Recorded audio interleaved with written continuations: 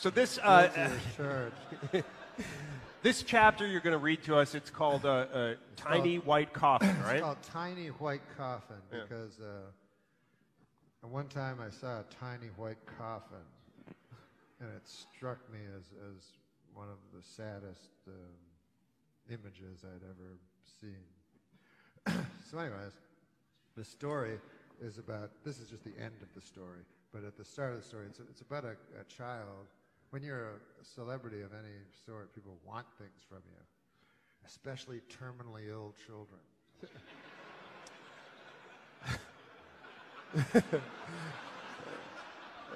So anyways, there was a Make-A-Wish foundation, and this child he wanted to come to SNL. Natural. And watch me throughout the week and see how an idea became a sketch. So I said, okay, that's a wonderful idea. And I talked to him at his bedside, and I got everybody else to scram, you know.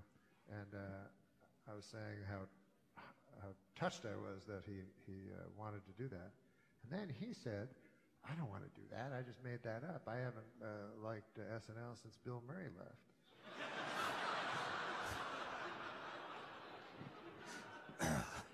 So I said, well, what do you want me for? He said, well, do you have your Canadian citizenship still? And I said, yes, I'm Canadian, you know.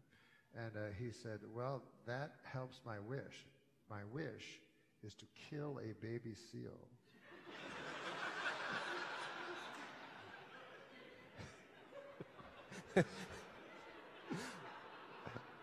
So we took him, you know, me and my buddy.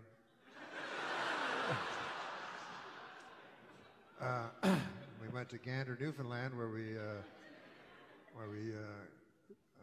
got the services of Edward McClintock, a cod fisherman.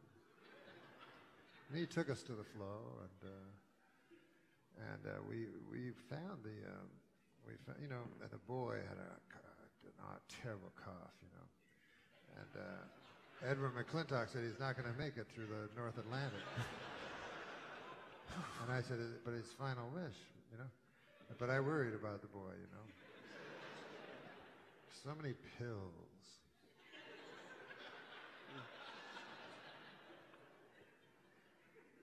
But I tried to entertain him. We would sit and we'd look. The sky is so beautiful and limitless when you get to these super northern places. And we'd look at the clouds, the boy and I, and we try to find figures in them, you know, like I go, that cloud looks like a half-eaten pickle.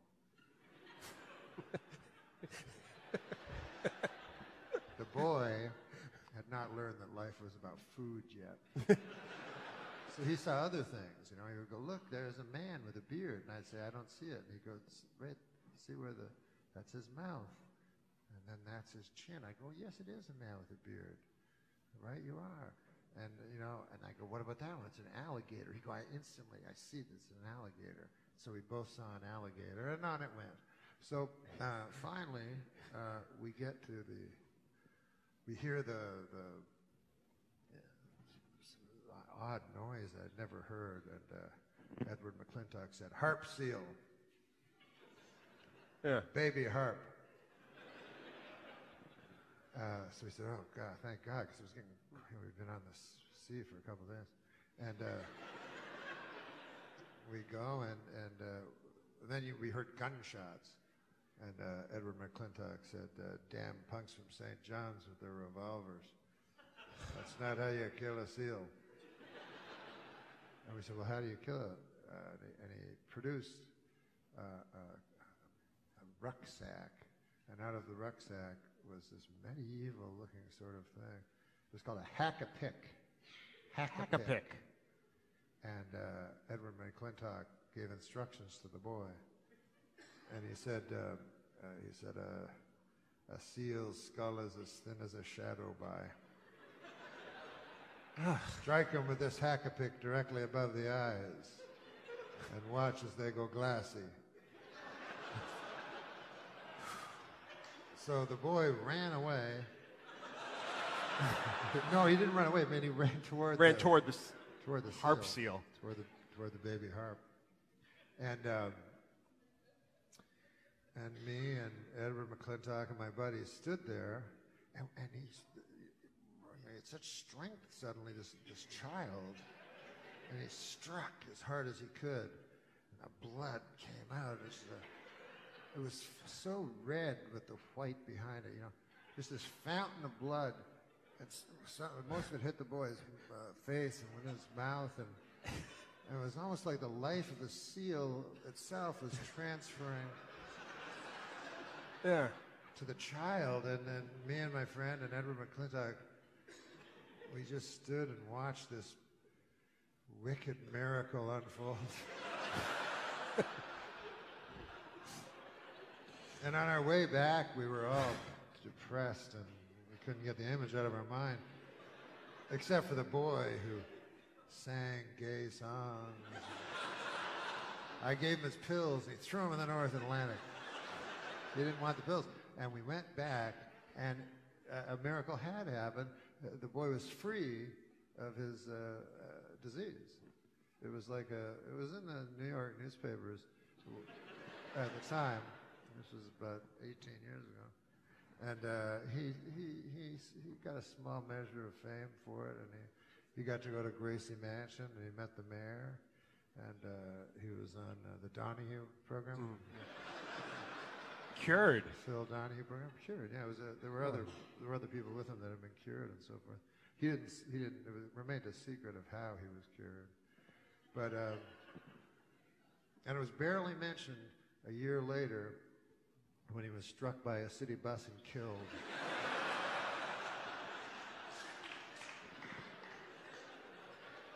So anyways. That's... So that's where we pick up the story. Yes, we'll pick up the story there. Good. Because I thought that page would be too long to read. Yeah.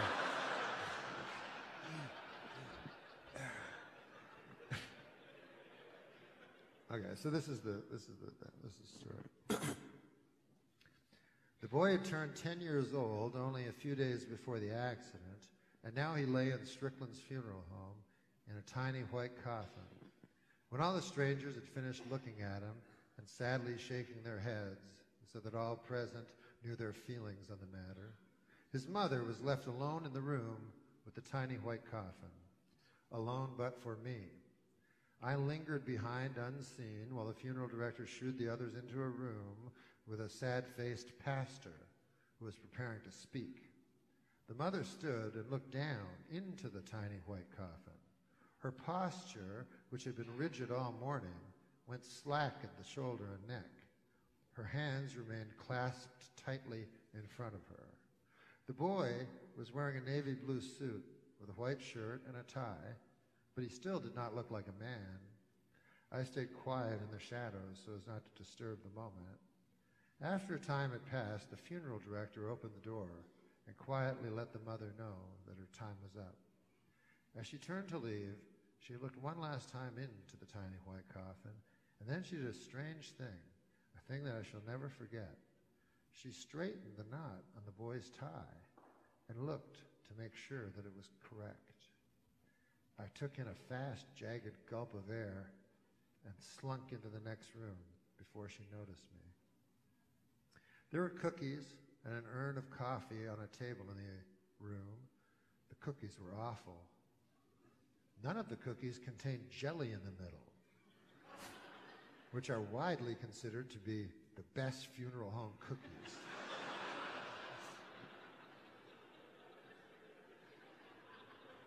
Instead, there were only dry shortbreads. The coffee was black, and there was no cream or milk, just packets of white-yellow powder. When I poured the powder into the styrofoam cup of black, bitter coffee, it just sat in a pile on the top. When I mixed the powder in, using a black plastic stick, the coffee turned gray like dishwater. It got me pretty steamed.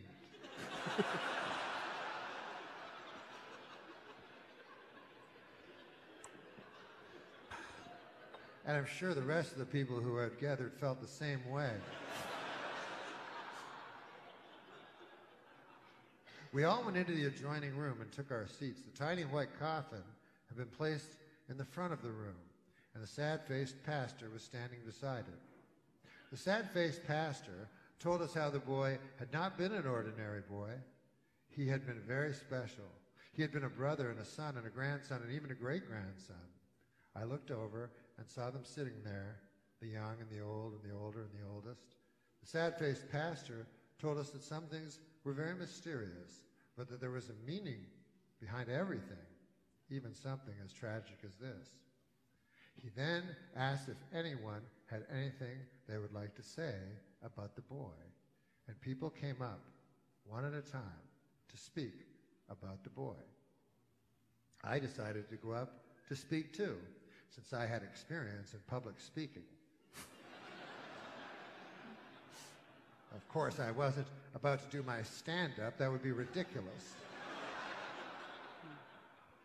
I pulled out the piece of paper with a speech I prepared, and then, just when I was about to read it, I suddenly changed my mind. Folks, I said, I have in my hand here a speech I wrote, a speech that's full of big fancy words, but I'm not going to read it. And I crumpled up my speech and threw it to the floor with contempt. You don't want to hear a bunch of fancy words, many of them so fancy you wouldn't even understand them. Instead, I will speak from the heart. I have never done such a thing before, but I hear it can be quite effective.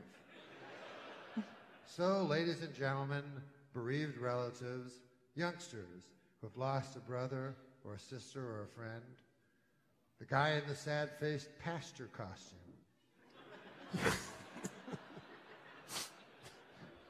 the lady sitting beside him, I figure it's his wife or something, and finally, of course, the guy hanging around at the door wearing a Carolina Panthers jacket, who is clearly in the wrong room, but has the grace to hang in there till the end.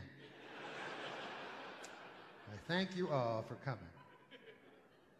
I was proud to have known this boy, and I was proud that his last wish in life was to see me do a sketch on the Saturday Night Live program. Although I cannot say I was all that surprised. I'm a very good sketch player. But this is not about me. I really shouldn't be making it about me, but this is the first time I've ever spoken from the heart. So I beg your indulgence. I feel this speech will really start to get good very soon. But it didn't. And I realized something during the next 20 minutes. As my speech moved from one inane anecdote to another, none of them having anything to do with the boy. What I realized then was that some guys are very good at speaking from the heart, and some guys just aren't. Doesn't mean one guy's better than the other. Just different. So I was honest with the people. Ladies and gentlemen, I said, I apologize for this speech. For the last 5 or 6 minutes, I've been telling you about Gordie Howe.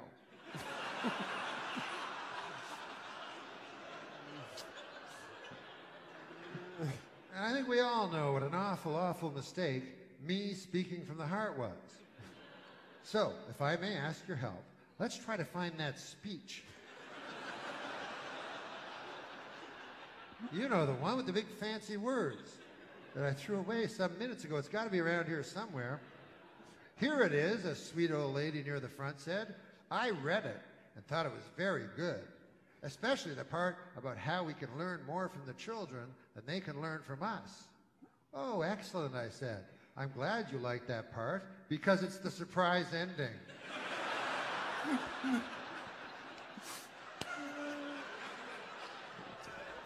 So that's shot. Guess I'll just have to read it without the surprise ending. And there appears to be coffee spilled all over it. Oh, yes, the sweet old lady said. I spilled coffee all over the darn thing. Okay, well, I can't make out any of the big fancy words now at all. But it's nobody's fault. I mean, in all fairness, part of it is my fault for crumpling it up and tossing it away so cavalierly. Hey, you know, I think cavalierly might have been one of the big fancy words in my speech. Also, it's partly the sweet old lady's fault for spilling so much coffee on the paper that not a single word can be made out. But we're not here to place blame.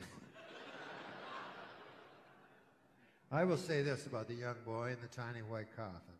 Despite the doctor's dire predictions, the boy was too tough, too resolute, too courageous to let something as small as a deadly disease defeat him. No, the boy was made of stronger stuff than that, and it took much more to defeat him. It took a 3-ton municipal bus, moving at 40 miles per hour, and driven by one Cecil Richard Anderson to defeat this boy. I heard the deepest of sobs and looked down to see a man wearing some sort of bus driver's uniform and being held up by 2 women. If you cry, sir, I said, then cry with envy and not pity, for the boy is in the clouds, and he is one with the clouds. It is we who are left, who are reminded on this unacceptable day that life is swift, and yet we are blind to its mighty splendor, which can be found in the simplest of things. Things like a walk in the park, a conversation with a good friend, a deep, rich coffee leavened with half cream and half milk, and served in a sturdy mug, one with some heft, and with it, a delicious cookie that's white and has red jelly in the middle. Thank you for listening, and due to the solemnity of the occasion, I would ask you to hold your applause. From there, we all went to the graveyard. The day was bright and clean, and the cool autumn air filled my lungs and made me feel healthy. A time passed, and then the hearse showed up. The pallbearers were all big men, and they carried the tiny white coffin as if it was very heavy, although it could not have weighed more than 80 or 90 pounds. There was a small hole in the ground and some dirt beside it. We stood in a circle, and the sad-faced pastor said some things in Latin, and then we formed a line. The sun was directly overhead and made the tiny white coffin ever so bright, and I took a handful of dirt and flung it down on top. Then it was the next guy's turn. Afterward, I walked back alone down a long black-top road, and it was cold, and in the sky there were white clouds, and they all looked like white clouds and nothing else.